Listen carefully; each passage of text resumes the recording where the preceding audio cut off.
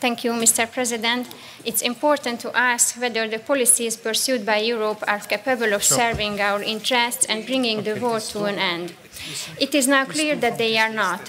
Even the IMF is forecasting that Russia's economic growth will overtake Germany, Europe's largest economy, both this year and in 2024 too.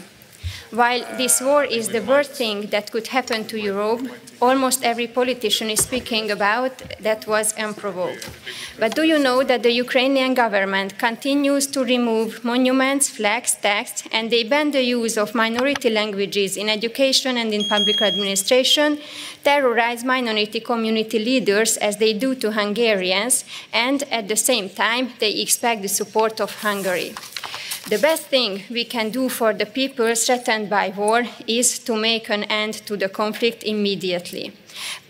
Europe is now losing Russia, one of its most important export markets and one of its most reliable suppliers of cheap energy and raw materials, without which its competitiveness on the world market will be severely damaged. This certainly cannot be in Europe's interests. Let me also say a few words as a mother of 4 children about the issue of demography, which is the most important in the 21st century for Europe. We can only preserve our country if we focus on supporting the families living there. But with such demographic indicators, public finances will simply become unsustainable in a short time. For me, it is unacceptable to replace children who should be born in Hungary with migrants from other cultures.